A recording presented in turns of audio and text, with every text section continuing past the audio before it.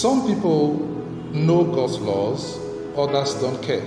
But on whatever side anybody is, there are laws. God said, He said, as long as the earth remains, night and day will never cease. Times and seasons will remain. As we all see, they remain. And there is nothing anybody does, nothing anybody imagines that ever affects this. In fact, we all function within the laws that God has given for the earth. And thank God, those laws are never broken, no matter what people do. The laws of God for the earth, this orderly, wonderful world, remain infallible and unbreakable. The laws of God evidently have a purpose, and that purpose is called order.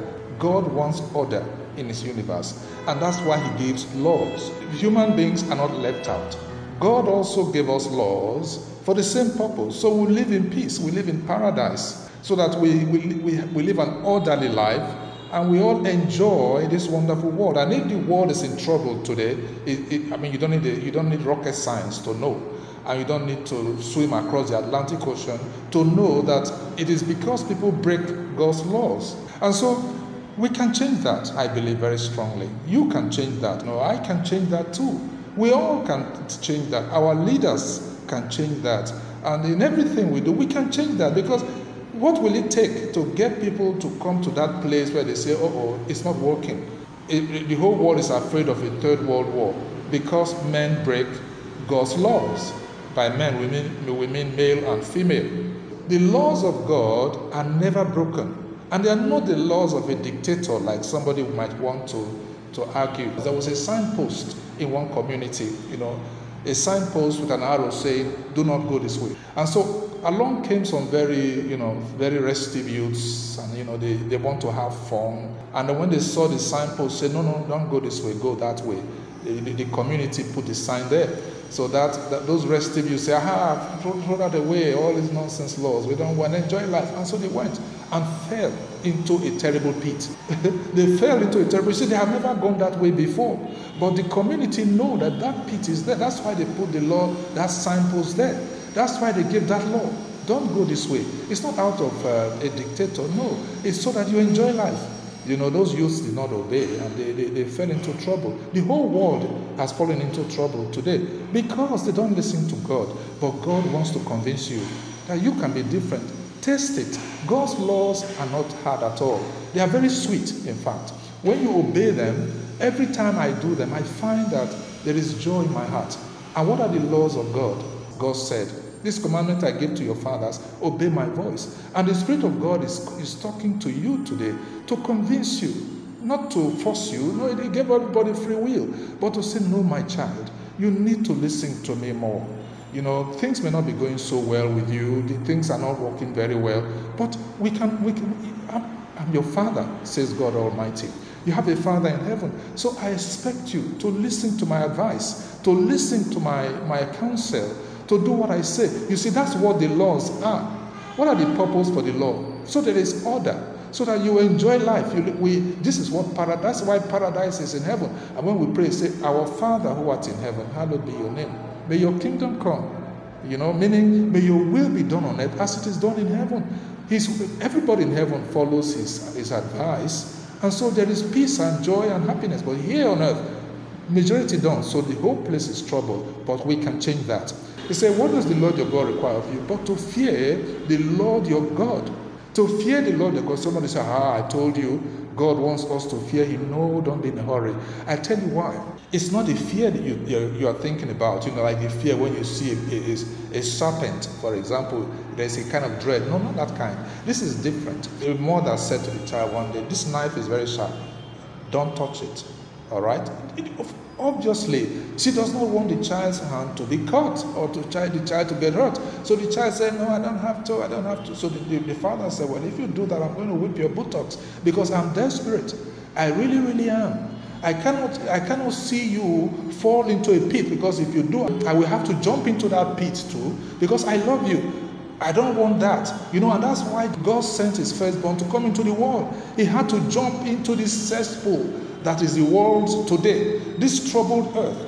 If we had listened to Him, there would have been no need, But because we all disobeyed God, and the consequences of sin is everywhere, there is murder, there is killing every day we hear of, or there is war, rumors of war, stealing is so rife, lying, and all kinds of terrible things. People are dying. People are passing through very difficult life and difficult situations because they don't listen to God. What a cesspool the world has become. What like a terrible pit, muddy pit. Very bad. A lot of people are living miserably. The suffering is increasing. Why? For one simple reason. My son, just do as I tell you and you'll enjoy life. So because we didn't do as he told us to do, he had to jump into this cesspool with us. He loves us deeply. And that's why Jesus, he had to come. What he accomplished also, among all the numerous things that the Son of God accomplished on the cross, is the opportunity that he gives us to change our ways, saying, look, anybody who will repent of their sins, that soul I will forgive because I have paid the price. All right, the price has been paid. So it's like giving us a new lease of life. Say, okay, let us start again. All right, you can start again, no matter how you have blown it, no matter what sin you have committed, the disobedience, and no matter what you're going through as a consequence, we can start again. Let's start again. God is telling someone today, let us start again. I love you deeply. I cannot help it, except you insist that you must continue in rebellion to the end. Then I am God. I have to judge. And that's why he created hell, but not for human beings. He created hell for the cause of sin, Satan, the devil, and all of them. But anybody who insists, the Lord Jesus said, I'm tired of crying. Don't go to hell. It's unnecessary for anybody to go to hell. Just turn. You see, and that's what the laws are. Our God is a consuming fire, you see. The wages of sin is death, but the free gift of God is eternal life through Jesus Christ, our Lord. What does that mean? Does it mean that God wants people to die? That's why I said the wages of sin is death. No. The Holy Spirit said the reason why he decreed that the wages of sin is death is because he does not want people to continue in sin. That is the loving Father for you. He doesn't want us to continue in sin. God said, I don't want that. I don't want sin to continue forever. Can you imagine sin like the world is today? It's going to get worse with all these nuclear bombs and everybody, they are investing billions every year, not on good things, but they are on weapons of mass destruction, no matter how they try to paint it. Peace through strength. That's total rubbish. And it's going to get worse. It is precisely so that we do not continue in sin. I don't want that. God with heartfelt, deep love, is telling the whole world, I don't want that. I cannot allow sin to continue forever. You have to listen to me. The purpose for the laws of God. You have to do as I say. The reason is so there is peace all over there's paradise. The paradise is restored. I made it. Can you imagine the wisdom of God, as the Bible says? Indeed, verse 14 of Deuteronomy chapter 10. It said, indeed, heavens and the highest heavens belong to the Lord your God. Also the earth with all that is in it. Imagine who we are talking about. We are talking about the owner, the possessor of the heavens and the earth, the one who created us. Should we listen to him? Of course. Doesn't nature tell us that's the right thing to do? To listen to the one who possesses, who owns the heavens and the earth, and everything that is in them, and who gave birth to me and to you, to us. Shouldn't we listen to him? If nature tells a child, I need to listen to my father, especially when they are still young and they are innocent, as they go on and they begin to be fed by virus of rebellion in educational systems and all kinds of systems, children become more and more rebellious. But as for parents, keep training the child the way it should go, and when they are grown up, they will not depart from it. He says, so fear the Lord your God. You know that he will punish. He will whip somebody if they continue in sin. But not so. It is so that the child will not do it. It's so that you and I today, as you hear this message, you say, look, I need to change my ways. I need to give this some serious thought before the time is over, because time is all we have to do as we please. There is a time to be born. There is a time to die. Before that, there's nothing you can do. After you die, with the way of all flesh, we have no control. But the period in between, God has given to us to express ourselves. Let's not use our time badly. Repent. Turn to God. Let us turn to God individually and collectively.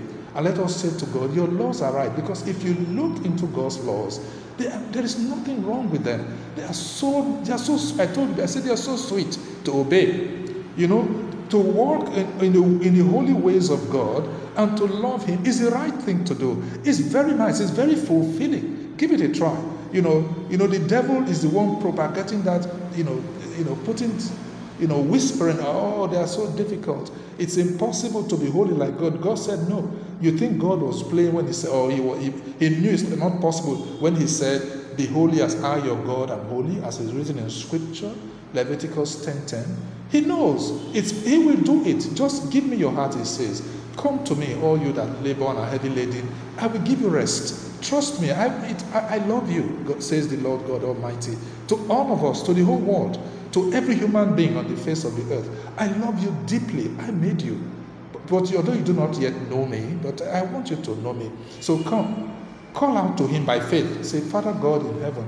A lot of people are doing so. You hear a lot of testimony, especially when things have gone so bad. So, oh God, if you are really there, please save me, do something. And many of them come back to say, and I met God. It can be you, but we don't have to be in trouble, near-death experience before we come to our senses. Although unfortunately many die, even without giving their lives to God. As for such, the only thing left is hell. Because that's why He's God. He has to execute justice. So it is very sweet to walk in the ways of God and to love Him, to serve the Lord your God with all your heart and with all your soul, and to keep the commandments of the Lord and His statutes, which I command you today for your good. God is saying, look, the commandments I give to you, and what are the commandments? Okay, let us x-ray some one or two. For example, all the laws are wrapped up in this two. He said, you shall love the Lord your God with all your heart, with all your soul, and with all your might, and you shall love your neighbor as yourself. How does God interpret that? Let me tell you. He said, I love you and you love me. This is all that really matters. I love you. The father loves the child and the child loves the father. What a fantastic relationship. Fulfilling relationship that is. That's what God is saying to you. I love you deeply. That is sure. Because I prove that love. Greater love has no man than this, than that a man will give his life for his brethren. And that's what He calls you and I, my friends, my brethren. If only we would turn our world, all human race, all of us together, will turn from wicked ways and begin to, obey God's laws. He said, I love you and you love me back. This is why I created you. I created you to have pleasures in myself, in you. And how do we demonstrate our love? He said, only listen to me. Why I created you to have pleasure seeing myself in you, to have pleasure sharing my contentment with you, sharing my knowledge with you, sharing my radiant, my fragrant radiance with you, sharing my pleasures, the pleasures of my right hand forever with you, sharing, my capacity seen in the heavens and earth that He created. We are co-creators with Him. That's why I made you, to enjoy sharing my knowledge. So the laws of God are the product of His knowledge for us, to make us, to bring good to us. He said, obey these laws which I command you today. He said, for your good. Because we're not talking about any other. We're talking about the one true God. There's only one God in the whole universe who owns the heavens and the earth. All right? So my brothers and sisters, the purpose for the law is clear. It is for order, and it's so that good will come to me and you, so that we enjoy life. We enjoy peaceful coexistence and relationship with our Maker, with our God, at whose right hand are pleasures forevermore. Oh, I really want to, with all my heart, I invite you to explore, be convinced, to explore the commandments of God. They are not difficult. They are very, very, very, very easy, sweet, and you will live peacefully and you will be happy. Whatever the situation, give your heart to Christ. Say to Jesus, according to the will of the everlasting Father, I want to learn of you. Read, go and study what Jesus says. They are life. He said, the words that I speak to you, they are life and they are spirit. They will bring you life. They will make you stand, study strong, and in the end you have eternal life. Go and read it for yourself. Don't be shy. Go read the Gospels. Whoever you are, whatever religion you are in, whatever economic status you are in, your soul is important to God. So go find out from the Gospels what Jesus says, and then make your own informed decision. You too will discover what millions are discovering every day, that the words of Christ, there is no one like Jesus. The things he says are life indeed. If you listen to them, I trust God today that if you will take up this challenge to go see for yourself what Jesus says and who he is, the Spirit of God, the power of God is present to help you to understand it. And I thank you, Heavenly Father, for doing this too. Great are you from everlasting to everlasting. So my brothers and sisters, this is how the laws of God are good laws. I love them. I enjoy them. I know I'm not the only one. Millions all over the world. And you too can be one of us. You too, all of us, we are in it. Oh, I wish everybody in the world will hear and change. We all agree with one chorus and say, like Israel said that day. He said, all that God has commanded us to do, that we will do. So the purpose of the law is clear. It's for our own good. And I thank you, Heavenly Father, for convicting and convincing hearts to turn to Jesus today, to obey your command that anyone who believes in the name of the Lord Jesus Christ will be saved. But the one who does not believe will not be saved. Not because you want any to perish, but because you want everybody to believe and be saved. Let this power, the power of God, please convict and convince the hearts of everyone my Lord causes to hear these words, to the glory of your great name. So that day, all of us, not one will be missing. No one need to go to hell again. But all of us will spend eternity with our Creator God, the owner of the heavens and the earth, with everything in them. With everything in them. Thank you, Father, for answered prayers. In Jesus' mighty name, we have preached, taught, and prayed. Amen.